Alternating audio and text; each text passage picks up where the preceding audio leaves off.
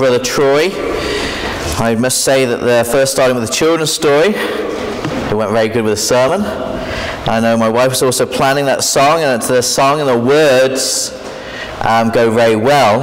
And there's one thing, and my wife and I kind of joked this week that all I need to do is read the words of the song, and that covers a lot of the sermon. But it's good to have a repetition. So my brothers and sisters, I would like to encourage you to bow your heads with me as we seek the Lord in prayer. Our dear Lord, once we come to you, we pray that you can speak through me. We pray that by God's grace each mind can be enlightened. And we pray and thank you for all the blessings you give us. In Jesus' name, amen. Isn't it good to be in church? I don't know what your week has been like, but this week and last week has been a challenge. But to come to church to be with family, to have the Sabbath day, to try and put the cares of the world aside, and to be here with brothers and sisters in Christ. How much a blessing that is. So today we're going to look at the subject of remember. And if you're good at knowing your Bible, then we're going to be looking at Exodus 20 verses 8 to 11. Exodus 20 verses 8 to 11. We're going to be seeing what the Bible says about remember. Starting at verse 8. This is Exodus 20 verse 8 to 11. Remember the Sabbath day to keep it holy. 6 days thou shalt labor and do all thy work. But the seventh day is the Sabbath of the Lord thy God. In it thou shalt not do any work, thou, nor thy son, nor thy daughter, thy manservant, nor thy maidservant, nor thy cattle, nor thy stranger that is within thy gates. For in 6 days the Lord made heaven and earth, the sea, and all that in them is, and rested the seventh day. Wherefore the Lord blessed the Sabbath day and hallowed it. I have a question for you. I just read to you the fourth commandment. What is the fourth commandment about? Shout it out. Someone saying the Sabbath. Someone else say the Sabbath. Anybody else? Holiness. Holiness. Rest. Sorry, Esther? Keeping the Sabbath. Now I heard someone say this about the Christian religion. The Christians, if you look at other denominations, they remember the fastings and all things like that, but Christians remember the feast days. I'm looking at Christianity in a whole. And you did exactly the same thing then. The fourth commandment is about multiple things. I'm glad our brother said, I think it was holiness. But the fourth commandment is, part of it is, 6 days thou shalt labor. Why didn't anybody say that to me? That's a big thing, isn't it? And it also talks about the seventh day is the Sabbath of the Lord thy God. Let's not go through the Bible and cherry pick the bits we want. Let's look at the whole big picture. I always find it interesting that when people look at the fourth commandment, they look at what thou shalt not do compared to what thou shalt do. Interesting point. But today we're going to be looking at the Sabbath and what such a blessing it is.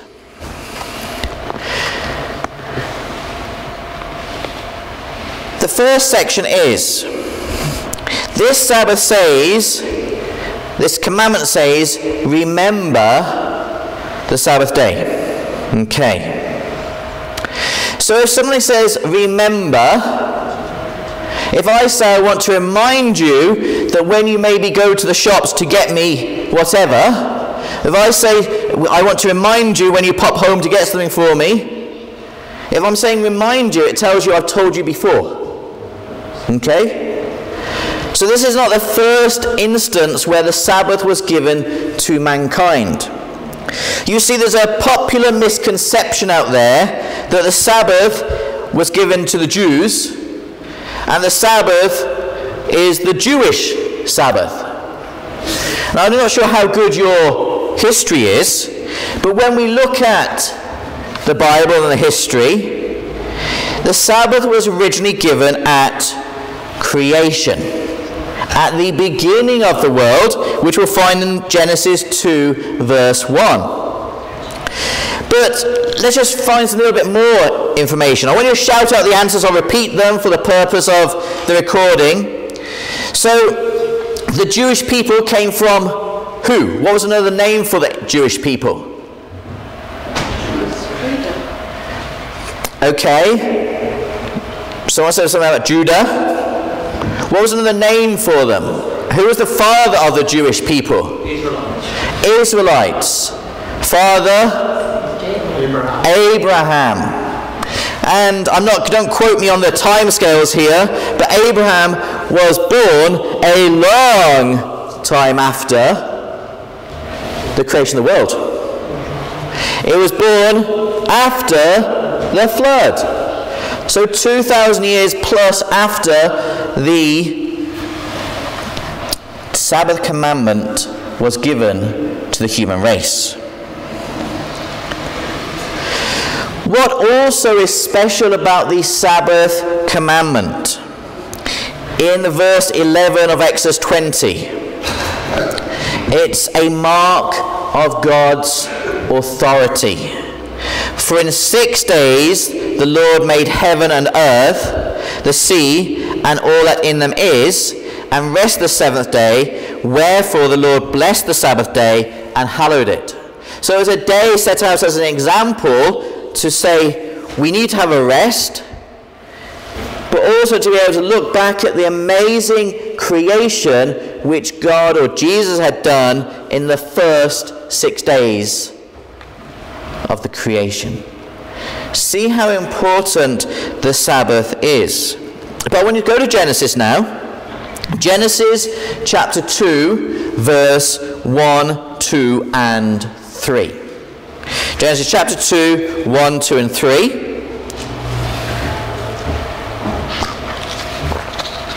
I just want to read this. This was the original place in Genesis where the Sabbath was given to mankind. Thus, the heavens and the earth were finished, and all the host of them. And on the seventh day, God ended his work, which he had made, and he rested on the seventh day from all his work which he had made.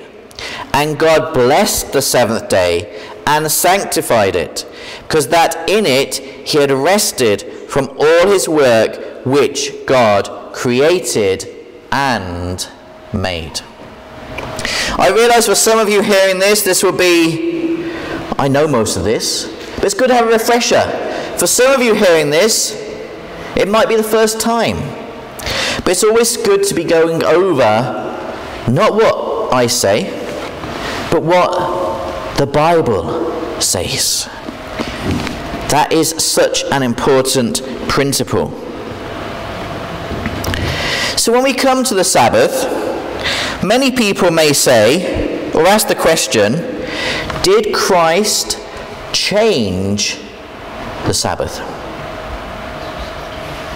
That's a good question, because many different aspects. Did Christ change the Sabbath? Let's turn to Matthew 5, verse 17. Matthew 5, verse 17. And then we'll be looking at verse 18. Because many people think that the act of Christ coming to this earth dying on the cross and being rose again on the first day of the week, Sunday, means that Sunday is more important than the seventh day of the week. And who is the founder of the Christian religion? It's kind of interesting, isn't it? The clue is in the question. Who is the founder of the Christian religion? Christ. So if Christ did not come to change the law, and he's the founder of the religion which we believe in, then it's crazy to think that he would have expected us to do something different. But Matthew 5 verse 17, think not that I am come to destroy the law or the prophets. I am not come to destroy, but to fulfill. And then verse 18, for verily I say unto you, till heaven and earth pass, one jot or one tittle shall in no wise pass from the law, till all be fulfilled. Now that's a very important text, because in the summary it's saying that nothing will change in relationship to the law, or in relationship to the Ten Commandments. But why does it use those words, one jot or one tittle? In the English language, the modern language, we would use the phrase to make sure you dot the I's and cross the T's.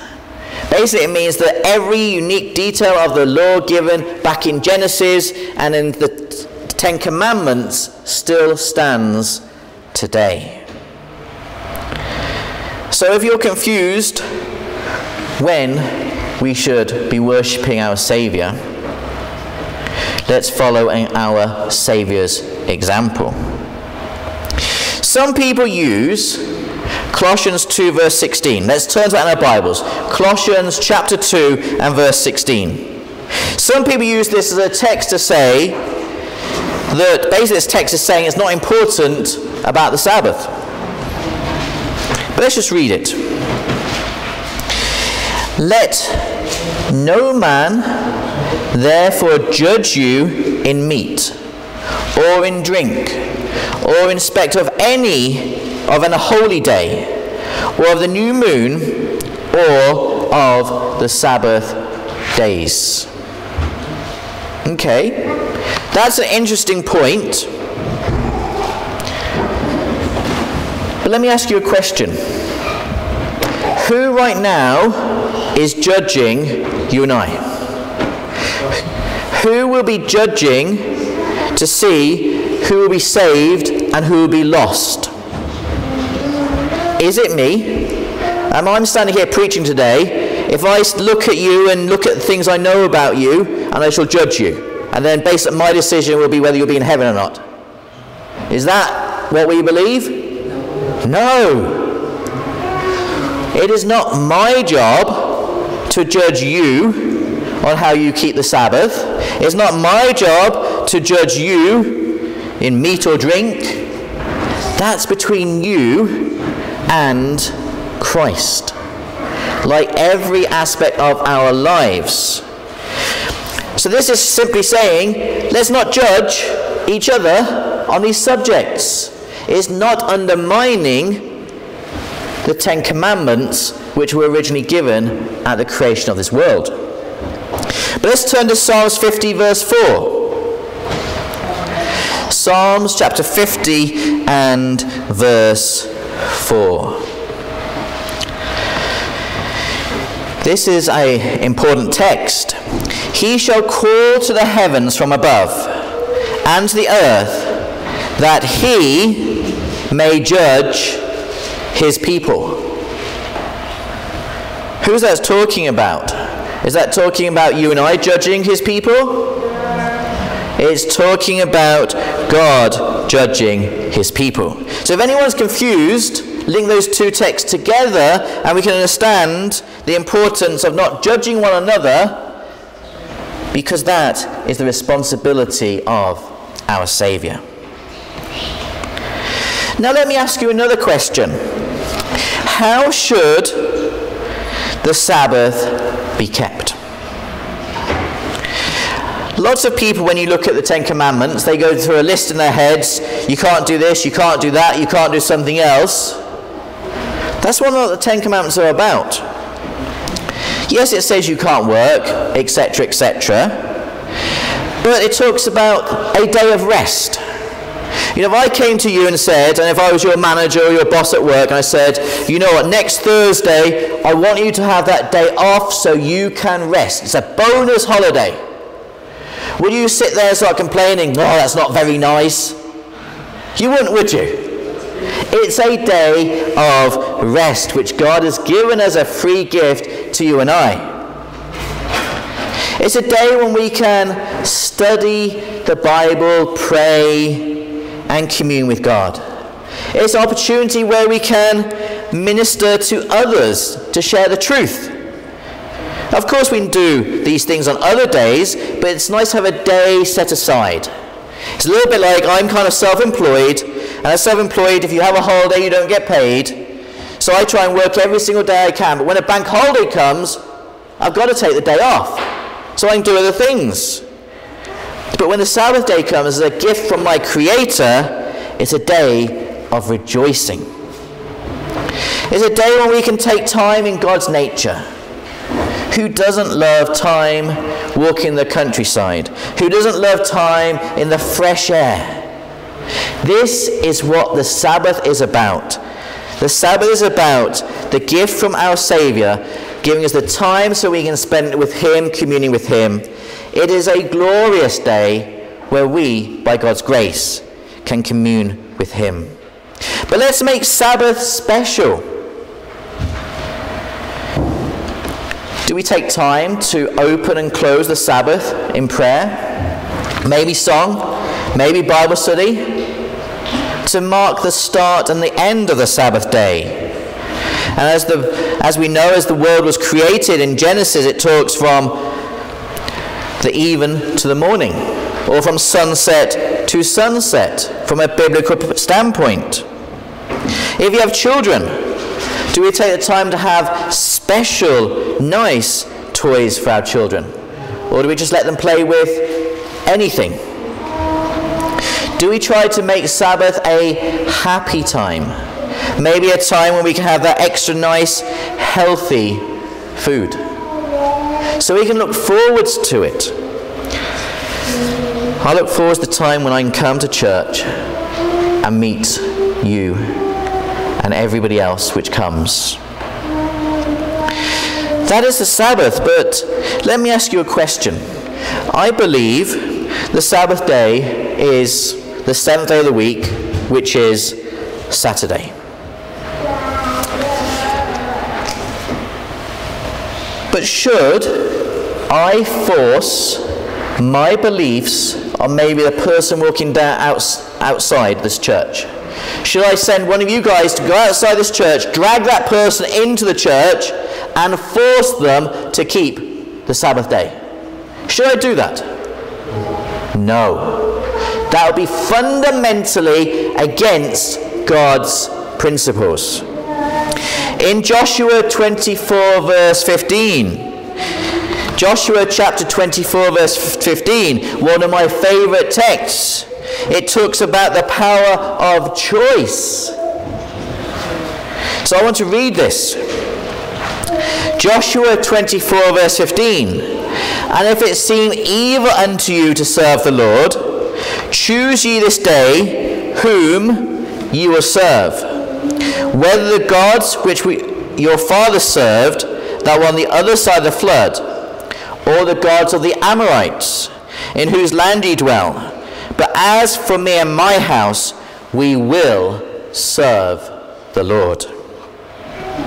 And then Matthew 11 verse 28, where you're finding that. Notice in the previous text, it's talking about choose ye this day whom you'll serve. It's a choice for each one of us. And Matthew 11, verse 28.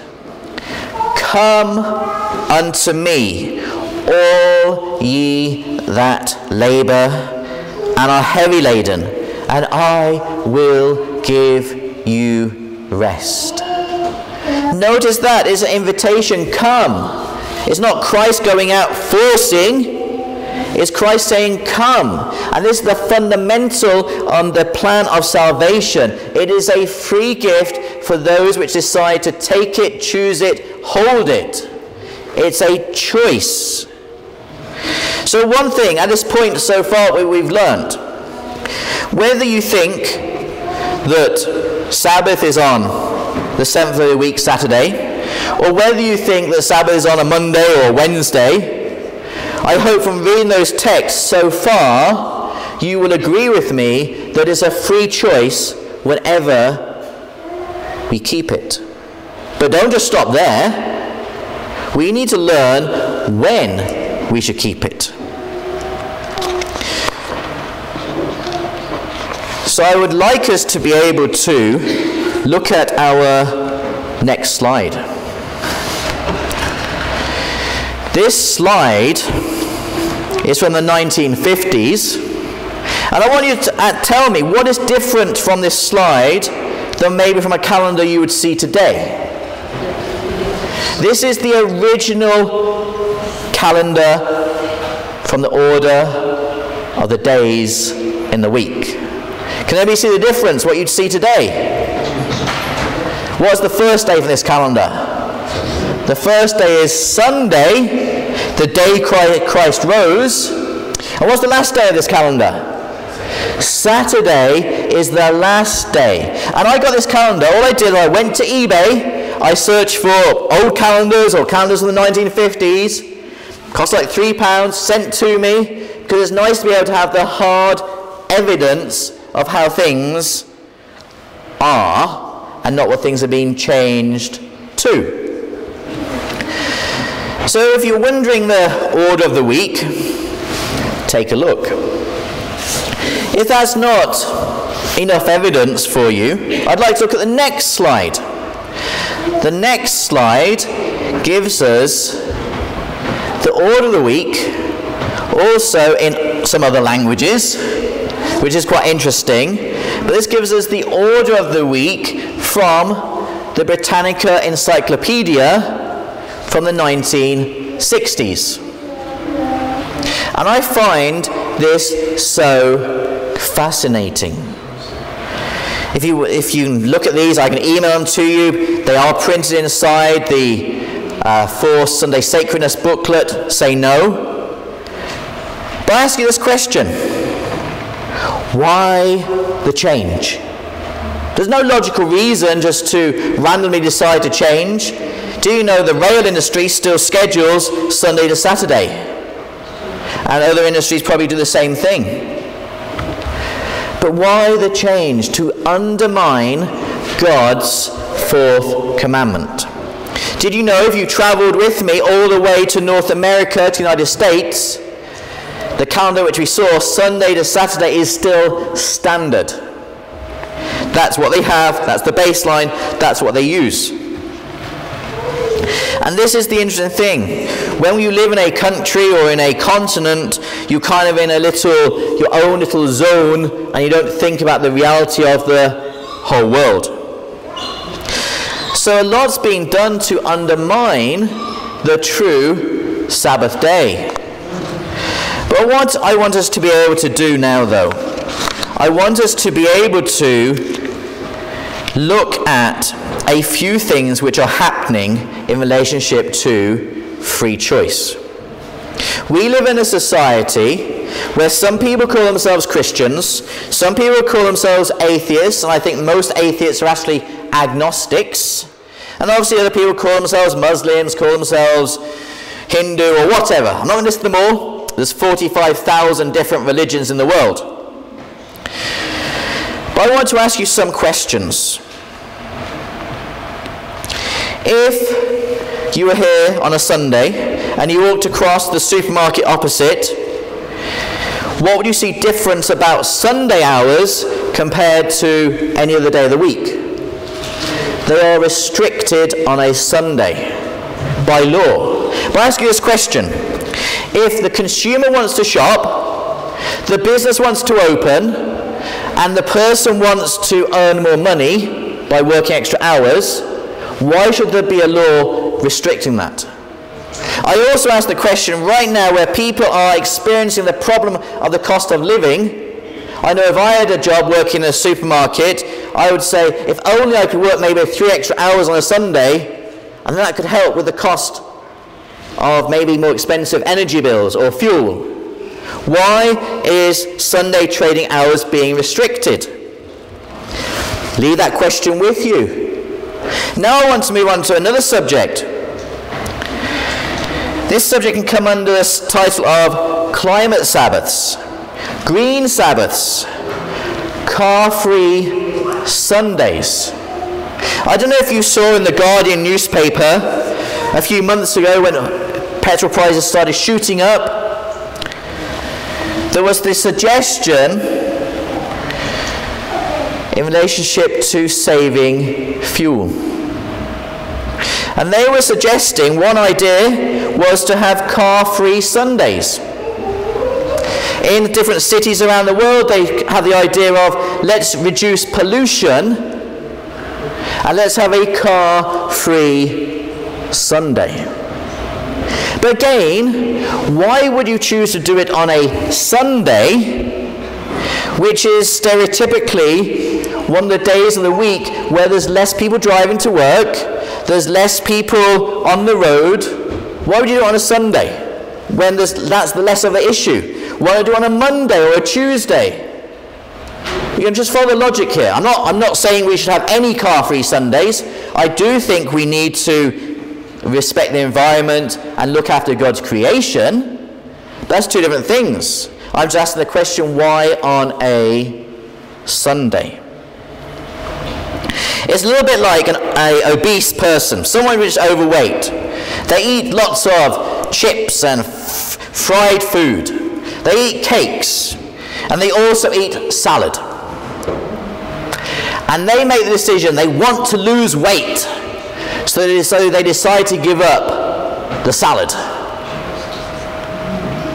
That is how ridiculous it is to have a car-free Sunday when that's one of the days of the week where there's less people driving around anyway. If they really care about what is being talked about, they would say we need to do this on a Wednesday because there's so many people driving around. Just follow the logic. I'm not advocating any car-free day. I'm just trying to highlight why on a Sunday. Something else which has been talked about in the past is let's have a family day. A family day sounds great, doesn't it? A day for your family. But don't we already spend the most time on a Sunday with our family? For the majority, we're thinking here. Don't we already have Mother's Day and Father's Day on a, what day is it normally? Sunday. So why is the need to try to encourage people to keep a special day of the week for the family? For you it may work best on a Tuesday. For you it may work best on a Saturday. For you it may work best on a Monday. Or are we beginning to see an underlying current which is happening in our society to try to make Sunday special? Are you beginning to see that? You could probably look at numerous other examples. Have you ever heard of a blue law? Some people may have heard of blue laws, some may not. What is a blue law? A blue law in essence is a law which has been written, developed, it's law but not enforced. It's either lapsed or it's been written so they can enforce it when they want to. These blue laws are in different sections of the United States, in different sections in Europe, and basically they restrict the operations of what we can do on a Sunday to make it illegal. Did you realize that in countries in Europe such as Germany and other countries, our truck drivers in this church could not drive a HGV on the road in those days. But why on a Sunday? I'll leave those questions with you, because in a few moments we're going to study history, and when we study history we can then be able to see, has this type of thing happened in the past? That's an important question. Has these things happened in the past? If you travel with me, before we traveled from here to the United States. This time we're going to travel from here to Rome. And we're not just going to travel by distance, we're going to travel by time. This time we're going to travel back to AD 321. 321. Who was reigning then? Someone said it's Constantine the Great. And if we can learn from the history, we can see what's going to happen for the future. But Constantine had a problem. Part of his empire was pagan. Part of his empire had come from the Christians or the Jewish church. And both of these different religions wanted to keep their own holy day. The pagans wanted to keep Sunday special, the day of the sun. The Christians and the Jews wanted to keep Saturday holy from the creation of the world and also in the Ten Commandments. So what could Constantine do to unite his empire?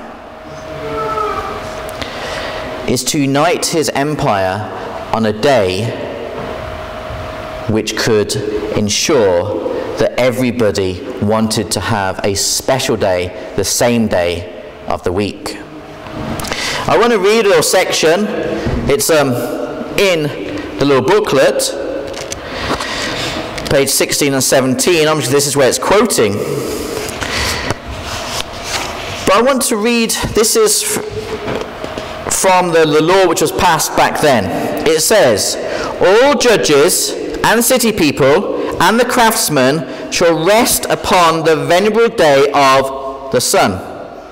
Country people, however, may freely attend to the cultivation of the fields, because it frequently happens that no other days are better adapted for planting the grain in the furrows or the vines in trenches. So the advantage given by heavenly providence may not for the occasion of a short time perish. But what's it saying here? It's a law setting out in stone about the people must keep the venerable day of the sun. Now I have a question for you.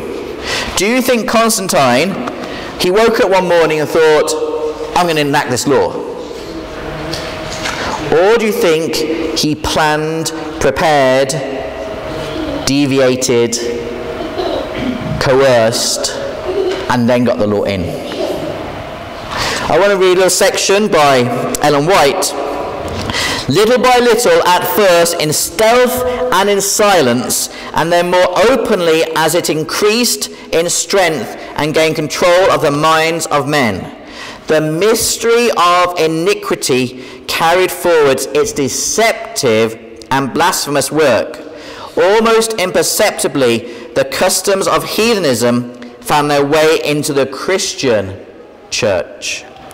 The spirit of compromise and conformity was restrained for a time by the fierce persecutions with which the church endured under paganism.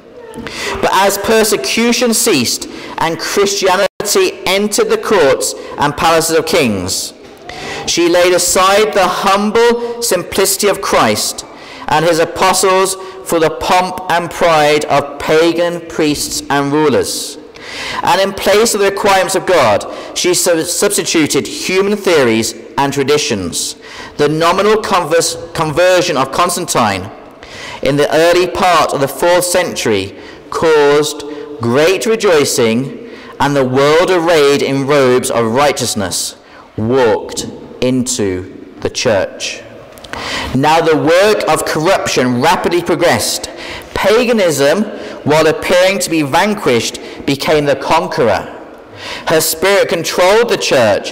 Her doctrines, ceremonies, and superstitions were incorporated into the faith and worship of the professed followers of Christ. And that was taken from The Story of Redemption, page 326, by Ellen White. But notice there how paganism came into the church. The pagans which worshipped the venerable day of the sun won the argument in great. This is why Sunday worship is so important today, because of what Constantine did back then in AD 321. But the interesting thing with Constantine, as I asked the question earlier, he didn't just do this. I wake up in the morning, I know, I'm going to implement a new law. He started slowly. He started by having the Sunday as a special day, set aside, maybe for feasts and things like that. And also, thanks to the Pharisaical laws, which were laws introduced by man, people saw the true Sabbath as a day of drudgery. Did you know back then that the Israelites, or the Jewish nation, they had implemented laws like you can only carry something so far, you can't start a fire, you can't do something else, and so on. And made the Sabbath day, instead of a day of delight, where we can worship God and have a rest day, they made it a day of drudgery. Which is sad, because probably many people here have ancient relatives from the Jewish nation. But my brothers and sisters, my friends, what is important today is that we study the truth as it is in the Bible. There's one thing here, you may find it a surprise for me to say this, but I like a religion which is honest. Okay. The Catholic Church. There's many different aspects of what they teach. If we sat down at a Bible study together, I would probably say is like, come on my brother, let's get back to the Bible. Let's get back to the truth in God's Word. But this is from the Catholic Catechism, if I can say it correctly. But this is what it says. The Catechism of the Catholic Church states that, and this is what it says, it is the mystery of Holy Saturday when Christ, lying in the tomb, reveals God's great Sabbath. Rest after the fulfillment of man's salvation, which bring peace to the whole universe. I'm not sure which particular Catholic wrote that, but it is a very inspiring text. It's referenced in my little booklet, but that was written, and they came originally from the Catechism of the Catholic Church, 624, 625, archived December the 25th, 2010, at the Wayback Machine. You see, my brothers and sisters, at least that one religion says, look, the true Sabbath day is this day from Christ's example. But as I said earlier, this is your right to choose. Your right to choose is to go back and study the Bible. And then it's your decision. Do you want to follow Christ's example and the biblical example, or you just want to do your own thing? And whilst it would be sad for you to go away and say, you know what, I want to keep the venerable day of the sun, which the pagans introduced into Christianity, I want to do that.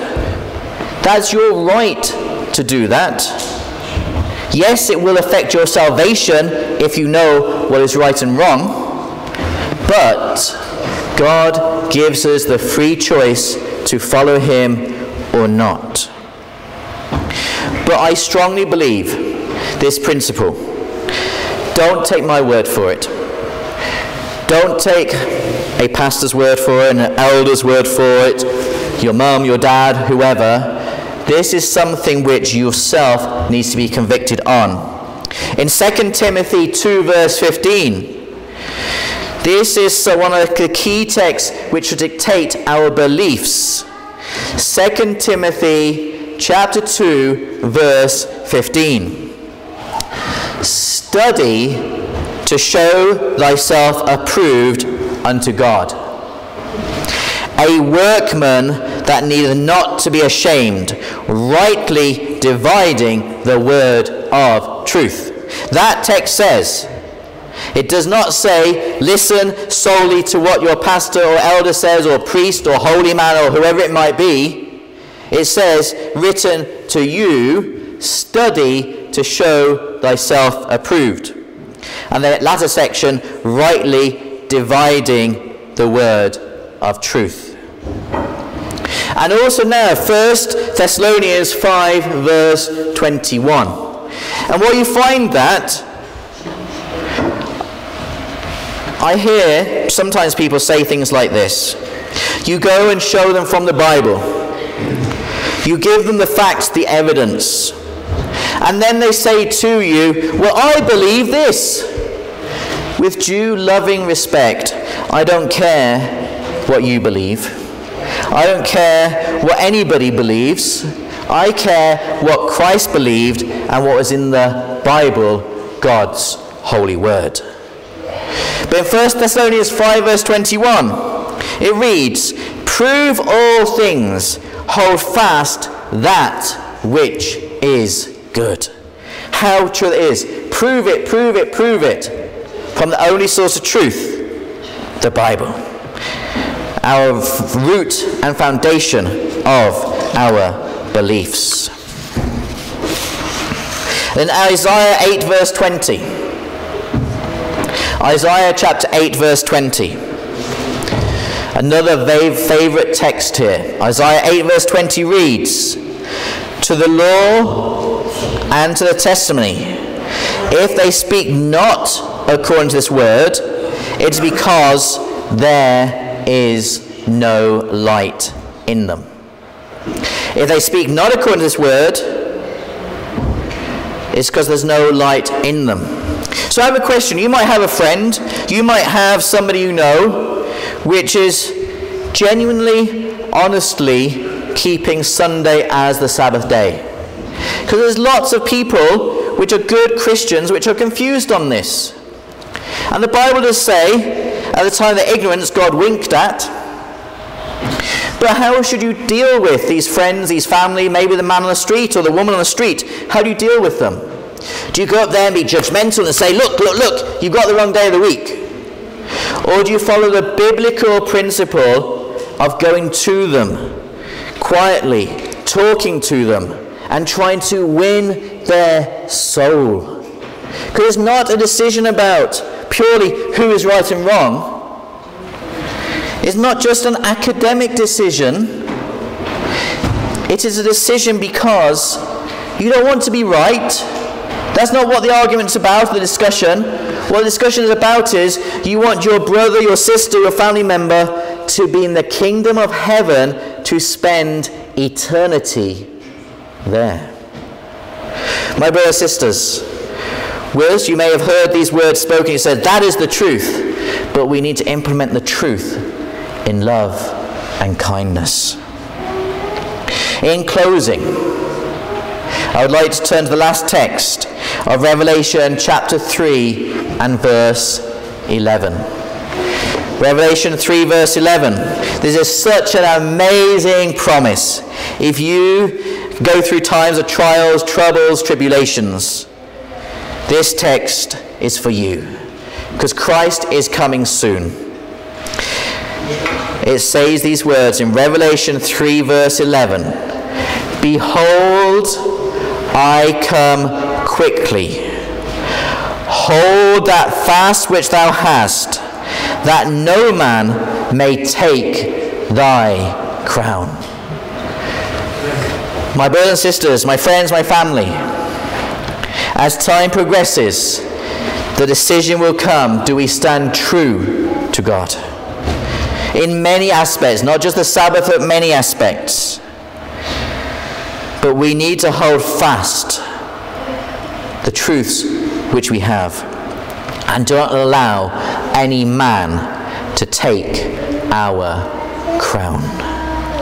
My brothers and sisters, let's pray for one another, help one another, encourage one another, and love one another, so we can all be in the kingdom of heaven. May God richly bless each one of you today.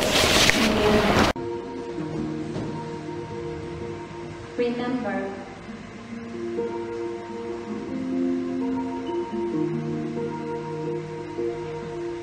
in ancient times, God built a monument at the dawn of creation. He hallowed and blessed those moments of rest, that day of complete veneration.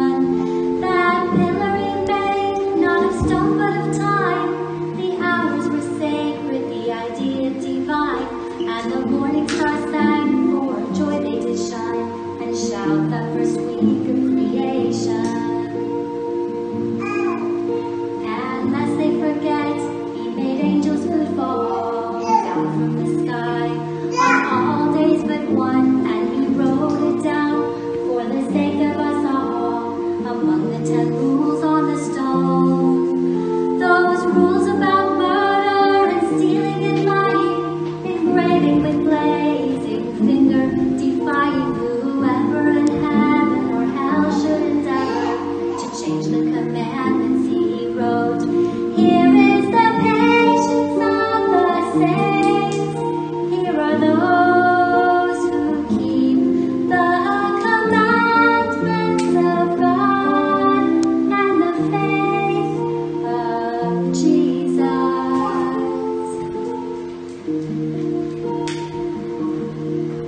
Then came God's own Son to show us the way.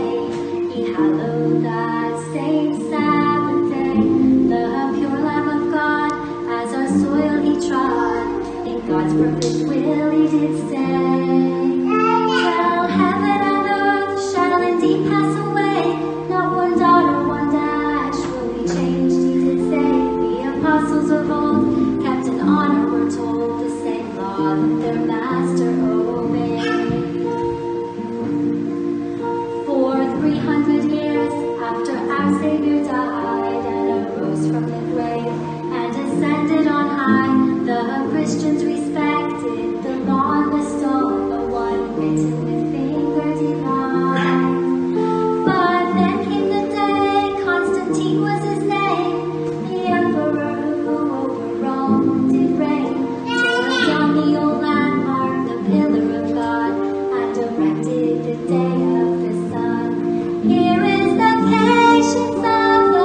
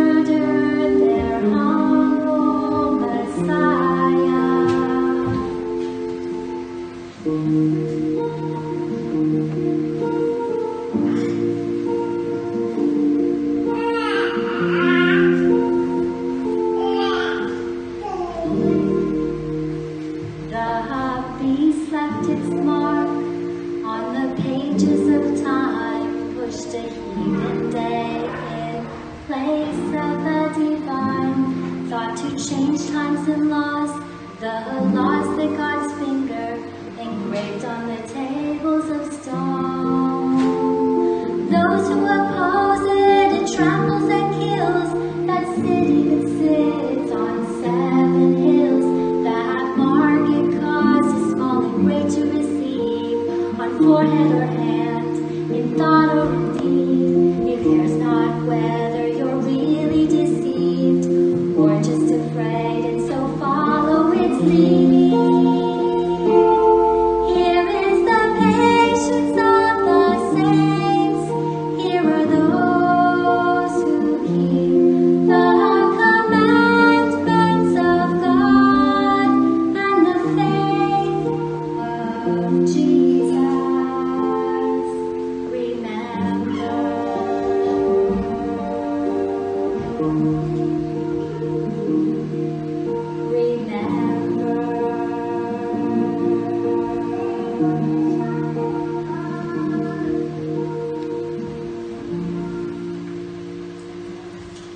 Amen.